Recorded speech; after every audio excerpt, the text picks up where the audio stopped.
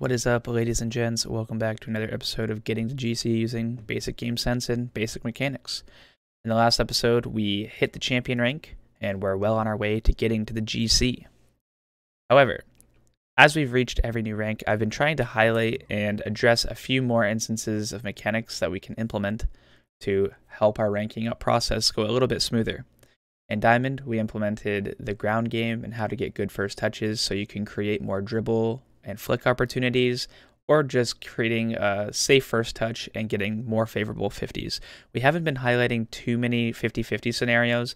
Nearing the end of the diamond grind, there was many more opportunities where I had to get good 50s, and that's only going to increase as we rank up. There's going to be very many more scenarios where I don't have much boost, and I actually have to get the best 50 possible to just stall the game, get boost, and then rotate back or something of that nature. So we're going to be looking at how to get better 50s, and most importantly, how to get a little bit better first touches in the air, and using our air roll as a micro movement to get better touches. So I'm going to quickly discuss how to do that.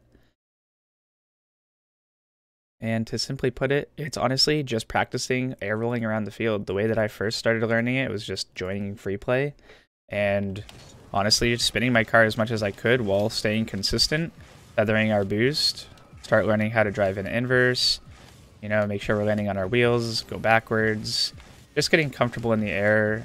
Pretty much with every movement is like the key to success here. Eventually, I transitioned that into just hitting the pro aerials, the ones that were stationary. This one really helped me learn how to, keep my car in the air in an inverse position, all the while getting like a decent touch. So after I was comfortable doing that, obviously I just, kind of amped up the difficulty. And the main objective for me here wasn't necessarily to get the goal, but just to get like a good touch. Like right here, I get a pretty powerful touch, and I am using a little bit of air roll. However, if you're finding yourself going up for aerials and you're kind of just dropping the ball to the floor because you're hitting your wheels kind of like this, try your best to improve this aspect of your game moving forward, because this is where problems will start to become a lot larger for you as you're ranking up. Getting these bad touches will only create the other team's opportunities to increase because they're going to be more skillful now. Every bad touch that you make just puts your teammate in a bad position where they have to 1v1 or 1v2. And if you can cut out those chances and just keep getting good touches, you'll see yourself becoming a much better player. And last but not least is just micro moving on the ground. I'll put this code in the description below, because this strength and accuracy pack was something that I noticed getting a lot of shots off the ground when I was ranking up was really difficult. This one not so much because it's pretty open, but you can still like micro move your car, try hitting the left and the right side. But more importantly, when it's coming from this side, I actually do like a little bit of an air roll sometimes, just so I can get that ball a little bit more powerful towards the net. And sometimes you actually have to hit the ball over the net or just get that hard touch. So getting an air roll here can sometimes create an opportunity when otherwise, if you're not air rolling, you're not able to get the same touch. So this is a pack that I like practicing because it actually showed me that getting a little air roll is giving myself more powerful shots more frequently. And it allowed me to just become a more powerful striker. So really try to start implementing that into your gameplay as we're getting to these ranks. So without further ado, let's get into some champion games. Alright, and here we are in our first champion game. Distorted. Okay. Keep up with our basic kickoffs. See if our teammate wants that middle boost. Doesn't seem like he does, so we're actually just going to opt in and grab it. I'll go first. So that player was really struggling getting that dribble started, and we'll just try and get a little pop towards the middle, see if the backboard clears are connecting. So far, so good. He gets a first touch on that, then we can challenge the shot. Pretty good chance there for us. Get some boost control here. Ooh, that's actually a pretty good turn. I don't know if he got that boost, so it's got to be careful here. Try to slow play this ball. Bring it up the wall. There's a good touch to our teammate if he gets that open net shot. Oh, wow. Okay. Whew. We'll say great pass here. So that 50-50 off the wall was obviously just kind of you know, if we win that 50, that goes middle, just based on our positioning of the car. And our teammate kind of misses the open net, but we're there to solidify it. I might just go right in. Kind of tough, so a double jump aerial for that one. Might be able to drop it. Perfect. Really good 50 from our teammate off the back, or off the sidewall here. I thought I was going to go crossbar down, and that's kind of why we just practice all of our mechanics so we can adjust on the fly.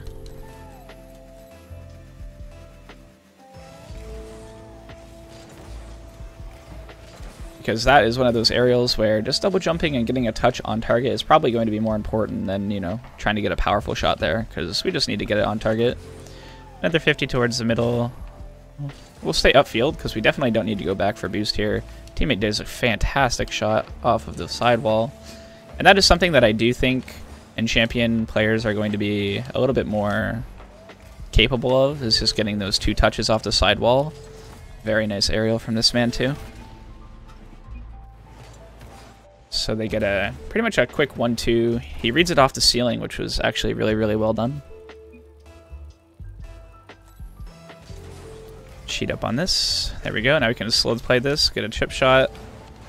Just got it around him, and that might be good enough. Perfect. No one saw that. We definitely didn't see that.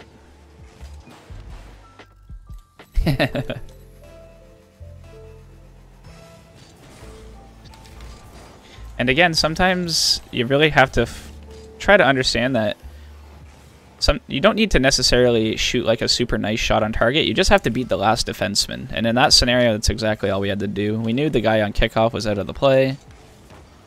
So we just kind of have to pop that past the last defender. I kind of cut my teammate here, so hopefully he understands to wait for the pass. Good job. He's floating, so I'm going to actually let him grab middle boost, and that way we're, you know, keeping our rotations intact there. If I tried stealing that middle boost, I kind of would have just put him in a really weird spot. We'll see how he handles that. Wasn't able to do much. Teammate should have a pretty clean 1v1 touch here. I don't know what the other team's doing, but we'll just go in on that touch and get a rebound, maybe? You know, it happens, it happens. You miss some open nets every once in a while. Okay, so now it's going left. We don't need to play really aggressive here. We can just kind of wait for the ball to come to us. Try to get the controlled touch so our teammate can get a backboard read. Perfect. And we'll let him try to get one more. Maybe he puts it middle for us. Perfect, perfect. A really good pass from our teammate here. This is the benefit of playing patient.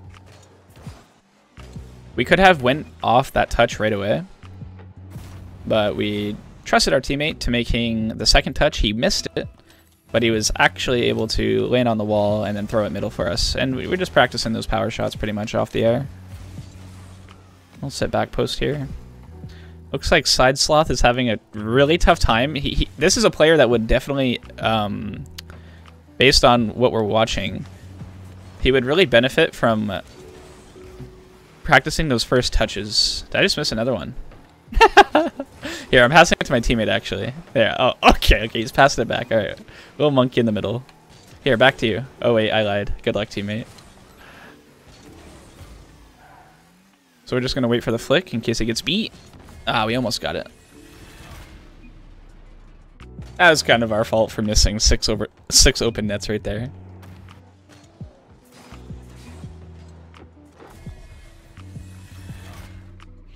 I'm also queuing these games at 6 a.m. I woke up pretty early. I know if you guys have ever watched this stream, this is irregular hours for me. I promise you, I'm actually just waking up. I'm not just awake. Normally, I am falling asleep at 6 a.m. like these guys, it seems. So we can wait for this potential whiff. Just double jump to beat him to the ball. And then we just lurk, because he's probably going to hit it to us. Drop it to the middle for our teammate. And if he misses that, we'll go.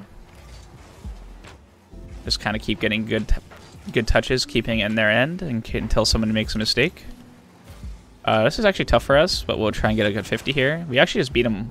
I'm surprised we weren't 50ing that. And we can let this one drop and just get a power shot. Teammate kind of makes a sketchy touch.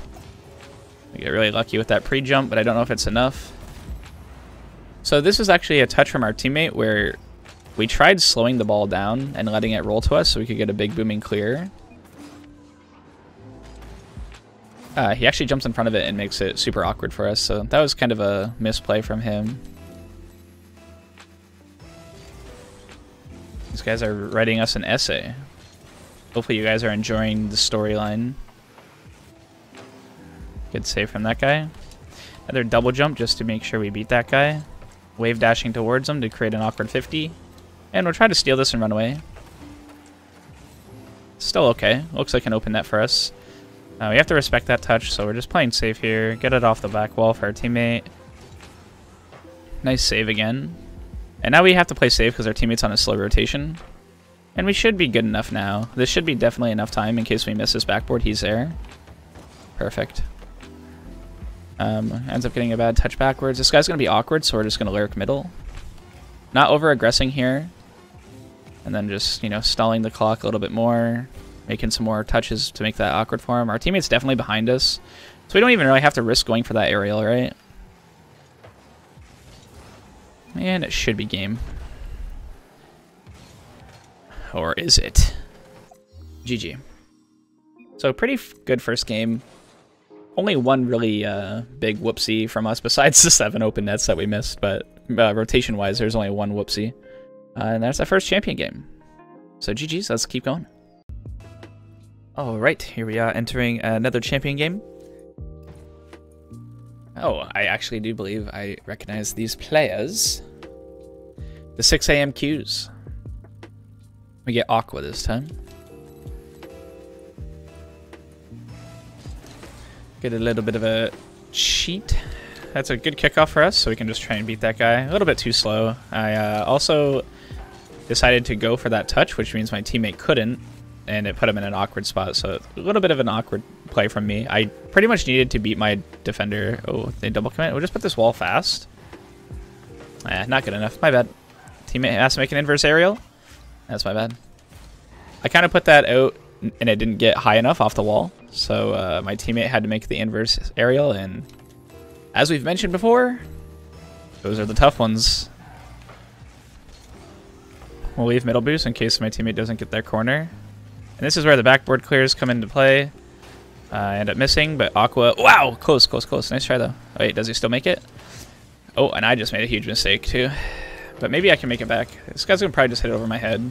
Yeah, that's my fault. I thought that was spiking off the ceiling much harder than it was. Yeah. We got really over-aggressive. Got caught over-committing. Away she goes. Now we can get one of our own, maybe. Do a little double jump aerial. Put it on target. They figured out the rotations on that save. I thought they might team bump each other there, but... So if Aqua gets beat, we can go. We can just slow this play down, because the last player is really far back. Wasn't able to dribble it quick enough, but...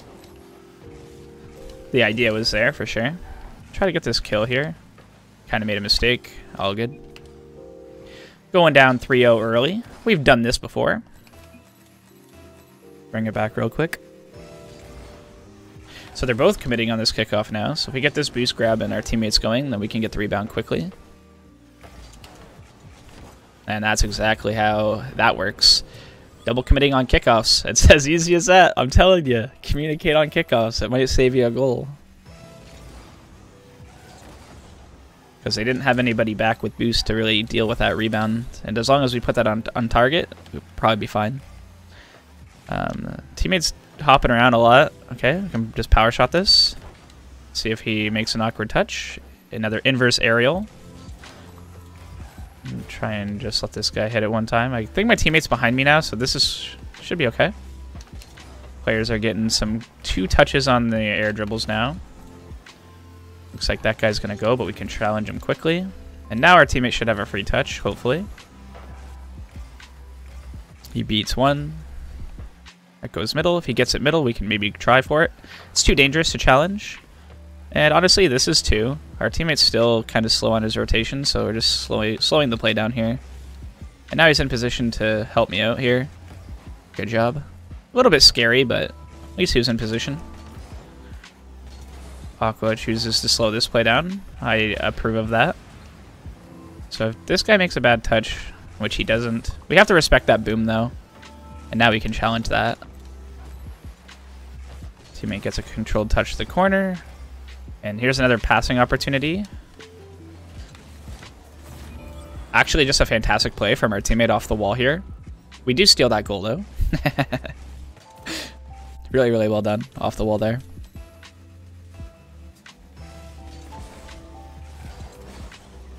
There's a 50-50. He leaves that middle boost. He's going for a little bit of an air dribble of himself. Pretty good close chance there. We can go relatively fast here because I do believe that middle boost is up. I'm going to bail out of this aerial because our teammate went. I didn't really have any real reason to go for that, so I just immediately cancel my choice. Barely defend the flick. Aqua's going on a murder spree. Did a little chop shot. We weren't able to steal his boost, but we're still in a pretty good position. Aqua tries to rotate. I had to avoid him team bumping me, so that's why I was a little bit awkward on challenging that quickly. Almost lands on it. There's a chip shot into a power shot. Almost squeak it in. So our teammate actually has been playing really well on offense, putting it middle for us. I can't get this too quick. Try to get back middle. Alright, so we have a lot of pressure here. And this is like that shot we were just showing at the beginning of the video. Get a kill, open up the net. Just try to keep that high. Grab back boost here. And there's a wall play of their own. I'm going to go steal this boost now. I don't want to go full NASCAR. I don't want to go all the way down the field there, just in case. Our teammate makes a fantastic pass again. And going for this one's not too dangerous as long as I get it on target. Because our teammate will have a pretty clean rotation, grabbing that back boost here, and then getting a fast rotation if I do end up missing. Thankfully, we got it bar down. So this teammate actually favors infield passing quite a bit, which is nice to see.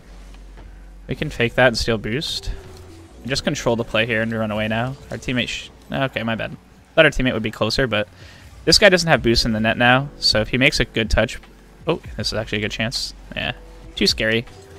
If that got over young Boozel's head, we would absolutely have went, but it was too dangerous. Ooh, we have to dodge a bump of our own. Almost got caught there. Oh, a little whoopsie on the first touch. Just put that high and then run away so our teammate can have a chance at it. And now we're in position for the rebound. And that is how I favor my passing at lower ranks. As I was talking previously, if I had drove along the back wall and tried to get that drop down pass, it just makes the pass so much more risky because I'm not in a defensive rotation. If I just pop that ball, I put the defenders in an awkward spot, and I also give the go-ahead to my teammate to challenge it quicker.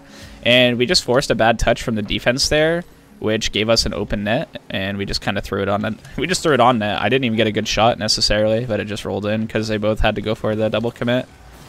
He kind of throws it middle there, just kind of zoom at him. And that should be game. There's the FF. Kind of squeak it through there. Pretty good game. We went down 3-0 again, kept our composure, didn't tilt out, bring the game back. And GG. And there's Division 2. Let's keep going. Alright, so I have made a mistake this episode. I forgot to record the last 2 games. Maybe 3 games. I actually don't know, but right now we're actually in Champion 1 Division 3. The games that we've played so far, I've actually seen the same inconsistencies on the back wall. The players on the side wall, though, I feel like it's a really weird disconnect right now in Champion. The players on the side wall have become really, really strong, but their back wall gameplay is not quite there yet. And I feel like I'm not too sure why there's a disconnect. But our player almost just did a really good side play all the way into a flip reset, actually. So that was actually cool to watch. Let's see if he gets a pass downfield here. He actually does get it, so now we'll try to get back middle to him. Looks like he was hustling for boost or something. Almost a team play, though. So we got to try... Yeah. I was nervous of the boom. That's actually a really bad touch for me. Our teammate bails us out really well. We'll just try to steal boost there. Actually making him really awkward here. Just go a chip shot into another touch. Wasn't quite able to get the bump on him there. And we're on a slow rotation. Teammate's doing a really good job though. We got to cut that out. And now we can get an open net shot. Which of course, you know, those are the hardest shots to make. Teammate does a good job of keeping pressure. Our objective here is just to keep the pressure in their zone. Just try to get a touch as quickly as possible. There's one whiff, and the opponent's backwards there, so we're just gonna try and put that on target. Using our air roll there, just to make our 50 a little bit stronger towards the wall. Teammate might be dropping it down for us. I can't go for this, so we'll just wait for his touch. And he pretty much just like gave us a pass, and that's why we just be patient there. That guy went super panicky on the back wall. He went up really, really early. If you're in a position like that where you're having to make like a really scary inverse aerial and you can't get onto the back wall in time, sometimes it's almost better just to play off an audio cue of your opponent, which in that case was me. Like as soon as I jump up for the ball, that's probably when I would try to go for the inverse aerial, but there's no real reason to go super early there if there's no potential shot. And our teammate makes actually a pretty good touch. I just kind of sat there waiting for the potential rebound. But as soon as I saw him hitting it light, I was just in position to get a little bit more power on it. I actually didn't place it that well, but it was hard enough for him that he couldn't score it. And here we could just drop this ball down. Just kind of kill it there. I knew our teammate was over on that boost, so I was kind of drop it down for him, but that's okay. This will be scary because it's going off the ceiling. Just try to get a pop quickly, and if he misses on the sidewall, then we have a good chance. Teammate might have a boom. So we'll just sit middle, wait for the whiffs, and we'll control this one over to the wall and just pop it up again, and then run away. That way our teammate can go quickly. That guy gives us another open net. So we just, you know, practicing that strength and accuracy pack. I think both of our goals came from pretty much a very similar spot. Just making sure we're getting that up and over. That player's getting a little bit panicky with his touches. Keeps throwing it away. We're just kind of positioning ourselves, waiting for the bad touch, and capitalizing on a couple open nets that he was giving us. So yeah, we're actually still in Division 3. Pretty quick game here. Entering Champion 2, pretty close. So yeah, we'll hop into another game. That was a quick one. Okie dokie. See if we get a full game this time. That was a pretty quick forfeit. Actually, might end up getting the same players in this lobby. I think Fireball was the player that was being a little panicky, so okay, we get him on our team this time. So now we got to see how it was playing against him and how panicky he was, but now we get to see how we get to play with him and how to actually like highlight his strengths, I guess, as a player, because you can't just get to Champion 2 by fumbling your way through. You got to have some ability. So we're just going to space ourselves from him. Just put that back to the side. That's a good pop. So we'll just keep the pressure here. Picking up the pads, not opting to go for that big boost because we're not going to get there first. And they actually never challenged me. We just didn't opt to go for that big boost. I wasn't going to win the challenge. That guy goes for the hard boost over there, and we just sort of jump at the ball. I can't believe that squeaked in. Just making sure we're doing good kickoffs still. Teammate, I wasn't able to see who has boost over here, so we have to play safer. Also sort of dangerous, so we're just going to safe rotate here as I hit my back wheel into the post, but as you can see, the safe rotate ended up being fine because there was no shot. And there's another panic touch. Teammates open. Close. Nice try. That's a dunk we can go. Perfect. So we're just going to double jump for that quick. Really good touch from that guy, though. Let him have that boost so we can get this boost. And oh, I thought it was going in. I'm sorry. So another panic touch from him. He could have just slowed that down and stayed in front of it for a 50-50. But this is working out pretty well. And that's another open net for us. So our teammate actually gets away with it's just like a really awkward challenge in the corner, but gets a massive dunk on that guy, and we just wait for the whiff again. He ends up making a bad touch. Pops it out middle, open net. We'll let him go for this again if he wants another touch. Which he doesn't. That's fine. That's like one of those opportunities where not too much was lost because we still have possession here. And we can just score off that backboard. But if we had went really quickly into that corner and he chooses to go as well, then we're double committing and we just throw our entire offense away. So we didn't really lose out on too much by letting him grab that boost and then rotating behind us because we were still able to get a touch on the back wall. And again, another whiff. And we sort of just capitalize off of another open net, essentially. It looks like he's trying to take this right side, so we'll just let him keep challenging, leave that middle boost in case he needs it for rotation. He's going for weird bumps, and we're going to slow this down. Let's put that to our corner and then go safe rotation. Now our teammate has boost and can maybe hit that across. See? So it's just kind of like spacing ourselves, rotating well with this teammate. Kind of controlling the ball so he doesn't panic touch it away, because that's what he was struggling with last game. We're just kind of getting those controlled touches on defense, and then our teammate's able to rotate in and help us out. So we can boom that over them. We don't have any boost, but we're going to stay supersonic and just rotate eventually. In case they miss there, and we're just going to get another pop back middle. Or not middle, but just down the field.